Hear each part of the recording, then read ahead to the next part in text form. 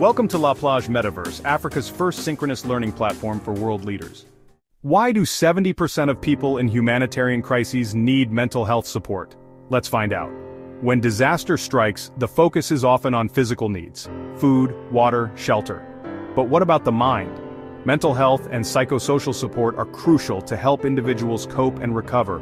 Without it, trauma can linger, affecting entire communities. Imagine losing everything and everyone you know.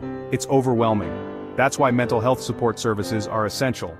They provide a safe space to talk, to heal, and to regain a sense of normalcy. These services help children return to school, parents to care for their families, and communities to rebuild.